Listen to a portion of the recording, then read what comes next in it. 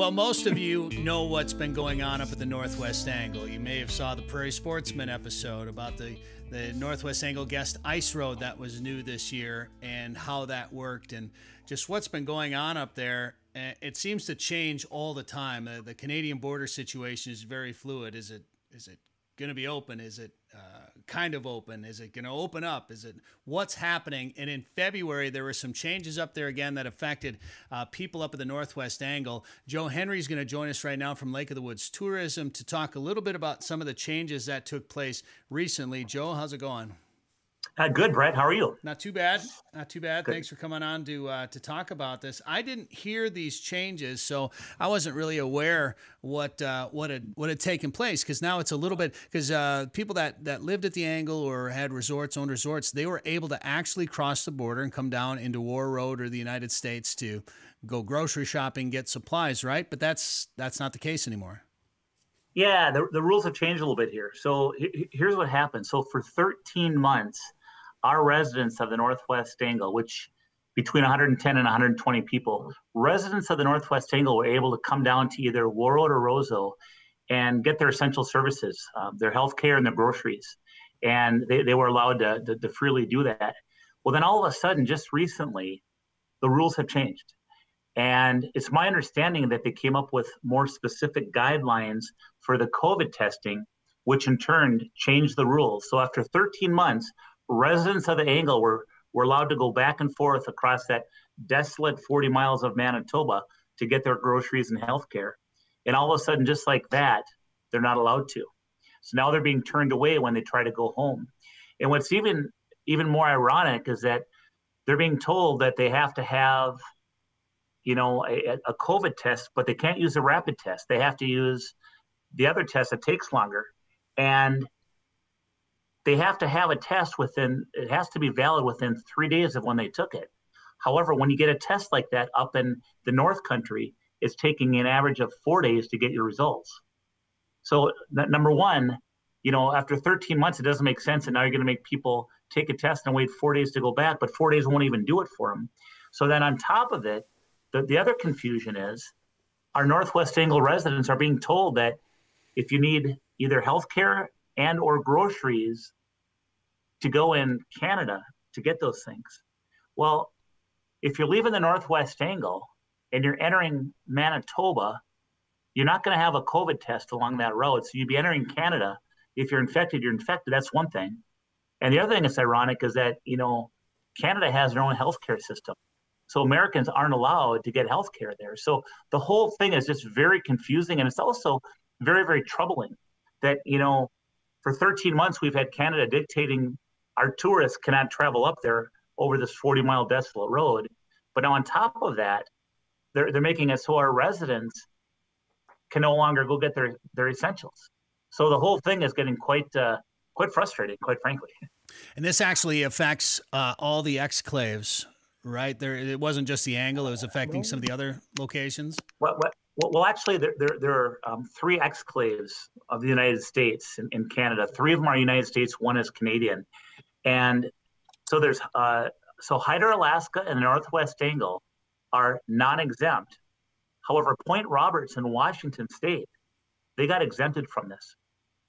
So it's even a little bit more, kind of, I don't know if it's called troubling or whatever the case might be, but it just doesn't make sense. And so there's a lot of information that's floating around, and I should tell you too that we had the opportunity. We are getting support from Congresswoman Fishbach and Congressman Stauber.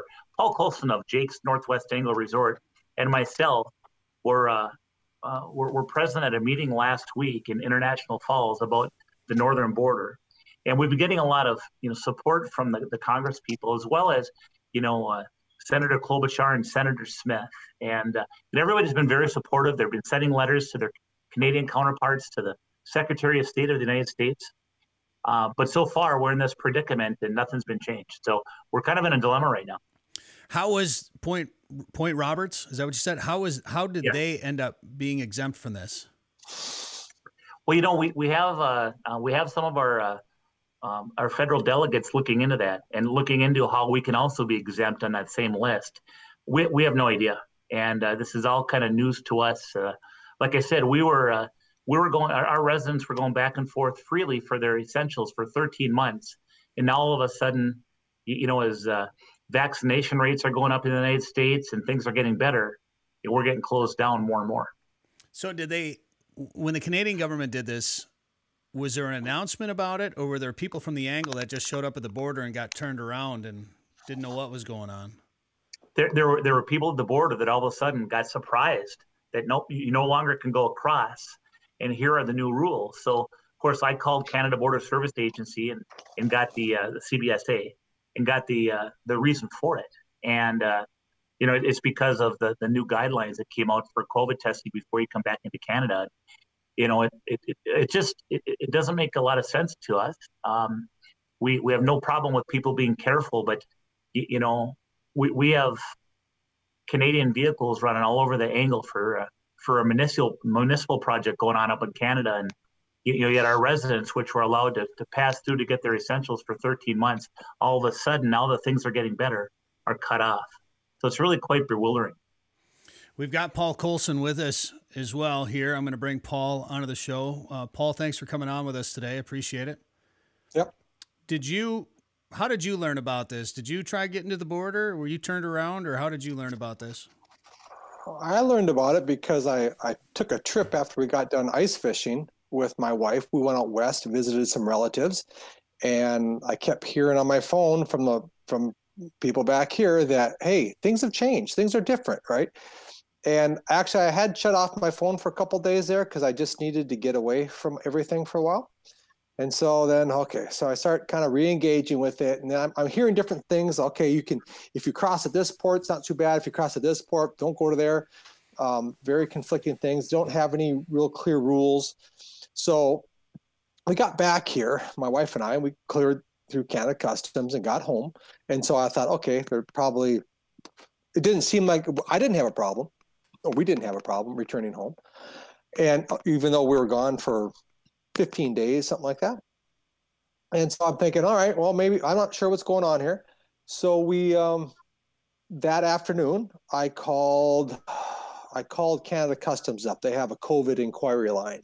So I called them up and I said, hey, is the Northwest Angle an exemption for this negative COVID test? And they said, no, it's not. And then they go, oh, no, here it is on my cheat sheet. Yeah, you, Point Roberts, Campobello Island, New Brunswick, you're exempt from negative COVID testing. So I thought, okay, good. So then I pushed out to everybody, look, no problem. We won't have any problem. So that was on Thursday. Come Sunday, some people that have been living up here, they have a resort down the road. They're 70 years old. They're coming back from their trip they had down south. They tell the truth because Canada Customs said, don't worry, no negative COVID test necessary. This is the molecular one again. They came to Canada Customs and they were turned around because they said we were just on a trip down south. So they got turned around. Another gal who grew up here, she's about 20 years old. This is her residence still on her driver's license. She was turned around. People were getting turned around. So then I called Canada Customs up and said, what's the deal? And yeah, essentially exactly what was reiterated here earlier. If you're not going for work, commercial transportation, habitual education, or accessing emergency services in the U.S., you need a negative COVID test. They don't tell us any of this stuff. Okay, I have to ask them. You actually have to inquire, what are the new rules that you're impressing upon me now?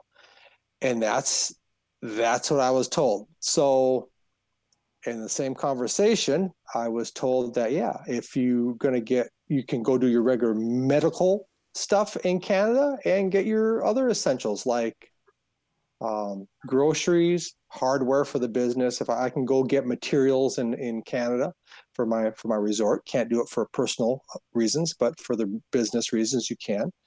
So yeah, so that's what I'm going to be doing now, is going to Canada to get my groceries.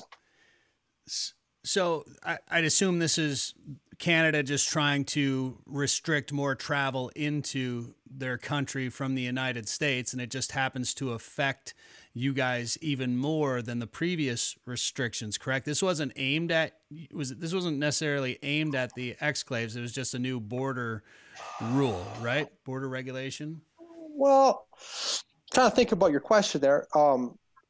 Aimed at restricting travel, actually it forces me into Canada is what it does, right? Because I don't know what their intent was. I mean, I would love to know what their intent is, because there's no logic in this, because our local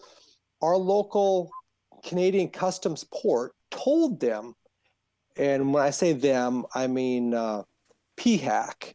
It's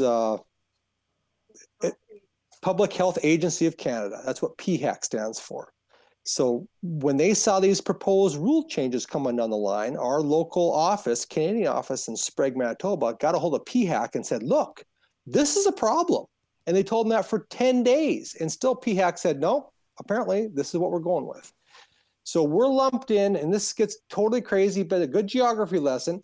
So we are lumped in with Hyder, Alaska. Now, Hyder, Alaska is on the panhandle of Alaska. They are pushed right up against mountains and Stewart, British Columbia. So it makes sense for those Hyder, Alaska people to just go a mile and get their stuff in Stewart, British Columbia. If they were going to go to their nearest U.S. towns, it's like 900 miles. 2 occasions in the last 2 days to try to square what I've been told by Canada Customs. I am going to go to Steinbach, Manitoba tomorrow and go grocery shopping with a CBC television crew. That's my plan for tomorrow, just to try to show people how truly off the rails this logic really is. How? So you would normally go... Careful. Careful. Getting the groceries. So so let me ask you this question. How far is Steinbach? How far of a drive is that for you? It's 100 miles one way. 100 miles one way. How far would it be to drive to War Road?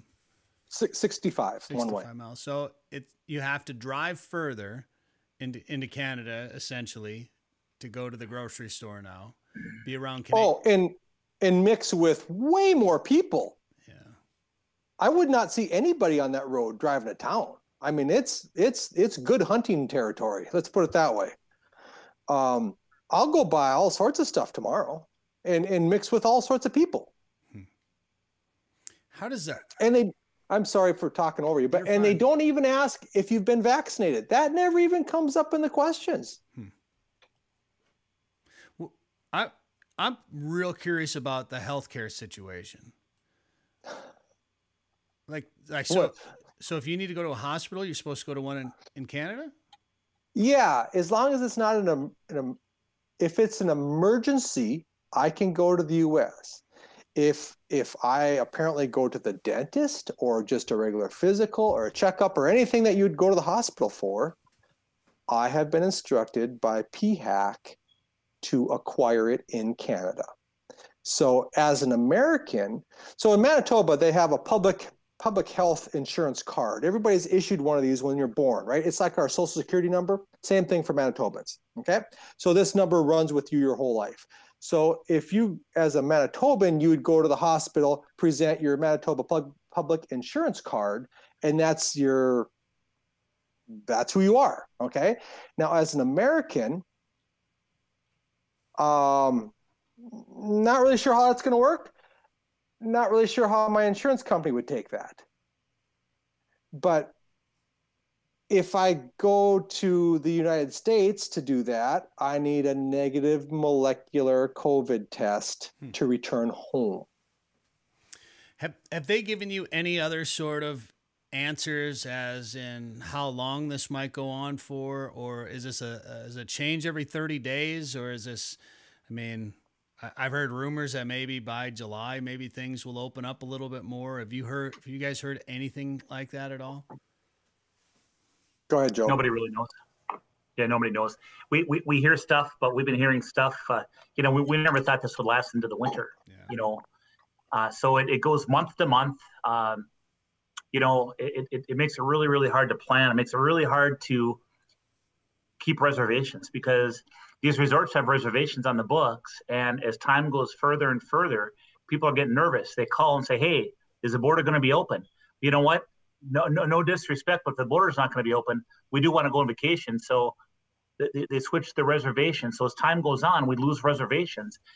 Early on when this happened, Brett, naturally, what people would do is say, okay, the Canadian border is shut for 30 days. So I'm going to take all my reservations in that 30 days and push them to the next month or the next month and a half and fill in spots where I have openings.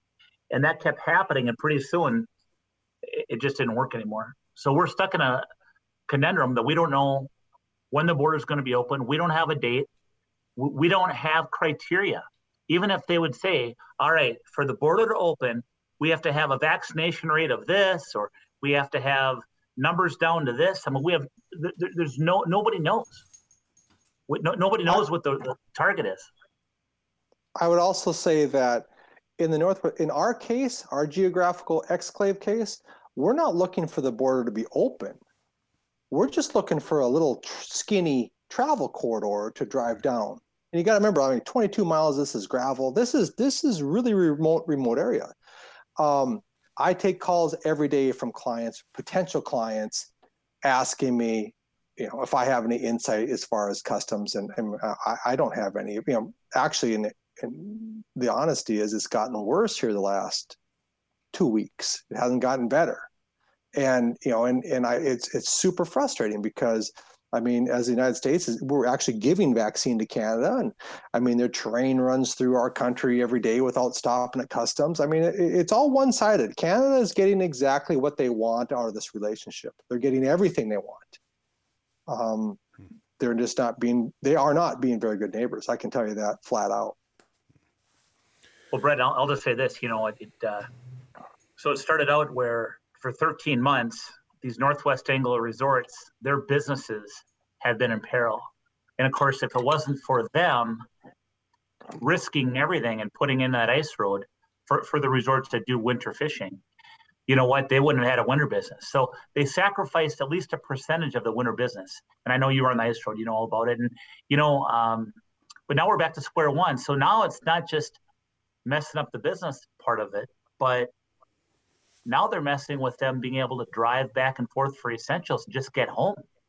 So, it used to be they're messing with their businesses. Now they're messing with businesses and just their integrity of who they are as people. These are American citizens. And quite frankly, with all due respect, Canada is dictating what they can and cannot do and where they can and cannot go. So you've got a line of communication open with some elected officials here in the United States. Who are they? Do they have counterparts in Canada that they can reach out to, or what's the next step here to try to help this situation out? Well, yes. I am, and Joe is in contact daily with Fishbach's office, with Klobuchar's office, and with Smith's office every single day, and trying to give them real life examples of what's going on, up to date information.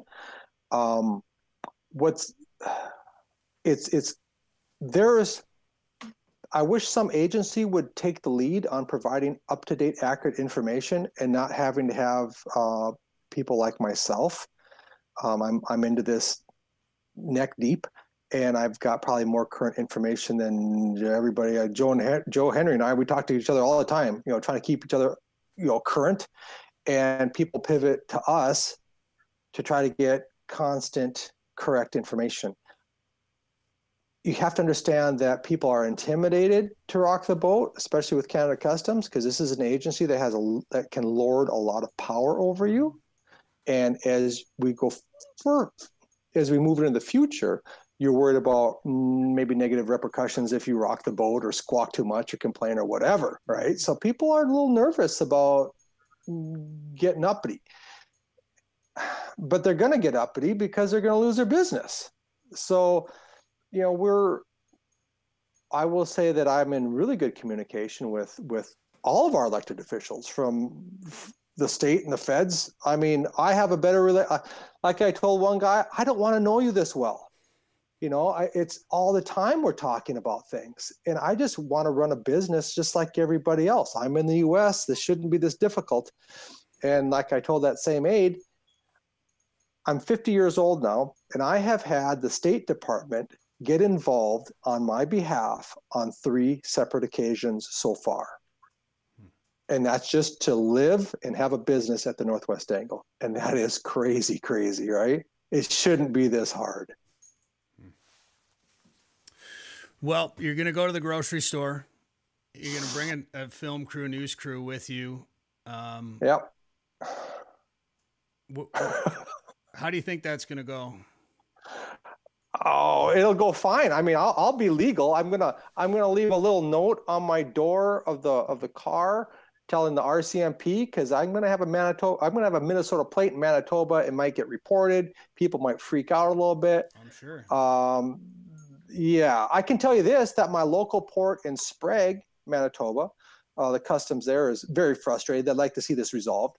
And so I told them, I'm telling them what I'm doing. And I'm going to have their number right on that note. And I'm not really worried about any legal ramifications because I'm covering all my bases here. What I hope to show is just the level of, there's no other word for it, stupidity that this has taken on. I mean, it's how can it be less dangerous for the citizens of Canada for me to go get groceries with them than it would be for me to drive without contacting them? The logic doesn't square. And that's actually one hard part about this whole thing, is when I'm trying to describe it to people, because they just keep letting logic sneak into their thought processes. And it's like, no, don't go with logic. This does not make sense. So were you given some sort of geographical boundary of where you can travel in Canada? Yeah. Or could you go to Toronto if you wanted to? Wherever it is that I'm going to gain the essentials of life. So I think my wife, she's Canadian. She's had the same doctor since she's been in college now for over 30 years. I think she could go have a checkup with her. I think I could get some business done, like for my equipment, for my resort, stuff like that. I think if it's stuff that I've done before, I think I could do that. I think I could continue to do that. They haven't given me like a little dotted line in the sand. I don't know how far I could push that. Like, you know, can I go get something done in Dauphin, Manitoba, where my wife's family's from or lives today? I don't know how far I could push that. I haven't actually looked at that. Well, it's another twist in the border saga. It's a tough situation, obviously, and hopefully, I mean, we've been saying this for a long time, Joe. Hopefully things get straightened out here soon, and I didn't expect it to go the other direction quite yet, because I've been on actually today I spent about an hour on the phone with friends of mine in Saskatchewan trying to figure out how this summer is going to go, and hoping to get up there to do some stuff. So I wish you well. Good luck at the grocery store, Paul. I'm anxious to hear how that's going to go, and you know, keep us updated on any other changes that come your way. Yeah, it can't get much worse. I mean, I'd have to scratch my head, you know, and just think, how could they make it worse? I guess they could shut the electricity off because our power comes from Manitoba Hydro. I guess they could do that. That's about it. Oh boy. Yeah, Brett, it's interesting too, because, you know, some of the people down at, you know, Canada Border Services Agency are very, very good people. They're following the rules. Mm-hmm. And then, you know, the residents at the Northwest Angle, they get to know these people quite well, and they don't want it to be this way. They just have to. So it's a very interesting situation. I think the rules are probably, Paul, tell me if you agree, the rules are being dictated from, you know, Ottawa and places far away. And it's public health Canada that's dictating these rules. In fact, it's our understanding that every time somebody comes across the border, there's a phone call made to Public Health Canada to decipher what should be done with this individual vehicle and the travelers within it. Each time. Wow. Each time. So it like I'll call Canada Border Services Agency. Technically, it's a call center in Hamilton, Ontario. So then they'll ask me where I would be crossing at, if it'd be Warroad or Roseau. Then they put me on hold. They call that port. Technically, it's called South Junction or Sprague. Then that port calls PHAC. If it's during business hours or regular hours, they call Emerson, Manitoba. And if it's later than that, then they call somebody out east, like in Ottawa, right? So then the PHAC person communicates to the CBSA customs person, who communicates back to the call center Hamilton, who then comes back to me, who's on hold, to see if I can go. That's what happens every time we cross the line. So every vehicle, in essence, every vehicle that comes across, whether you're up at the Northwest Angle and you have to make a phone call and call Canada Border Services Agency to go down to Warroad or Roseau, that's one option. And the other one would be coming from Warroad or Roseau, heading north to go to the Angle. When you stopped at that CBSA station there, they also contact Public Health Canada. So the Public Health Canada is pulling the strings here. And I don't know if it's a situation where they just don't understand our geography or our area, but something's really been messed up. And, we actually thought something would be fixed by now. It's been a number of days with a number of letters written and everything else by our federal delegates. It's kind of a head scratcher, quite frankly. I mean, do you think it's just a matter of the Angle just isn't even on their radar? Like they're not. We're on their radar. We're on their radar. We are now for sure. I mean, our senators and our Congress people have been writing letters and making phone calls, and this has been ongoing. This isn't just recent, but certainly recently as well because of this new information. I know that Sprague Customs repeatedly contacted them, saying this doesn't work here. This might work for Hyder, Alaska. This is not going to work for the Angle. I know they did that for 10 days, and Public Health at PHAC just said, whatever, we're going to do it anyway. So here we are. Well, I hope you don't get sick anytime soon. Yeah. I don't want to make jokes about this right now, but if you got, not sure how the health situation's going to go. Brett, going to Canada. Brett, if you're not laughing, you're going to be crying. Yeah, you have to laugh. That's right. You do. Well, guys, good luck up there at the Angle. Appreciate the update, and keep us updated on any other changes. And good luck at the grocery store. You bet. Thank you. Hey, anglers, looking for a destination where walleyes, fresh air, and fish fries are a way of life? Look no further than the famous waters of Lake of the Woods. From Badette and the Rainy River to the main lake up to the Northwest Angle. Here you'll enjoy the best walleye catch rate in the state. Maybe you'll pursue world-class sturgeon, pike, or muskies. Plus, you'll find lots of full-service resorts offering charter boats, delicious meals, and lots of Minnesota nice. Come experience the walleye capital of the world. Come experience Lake of the Woods. Catch the details at lakeofthewoodsmn.com.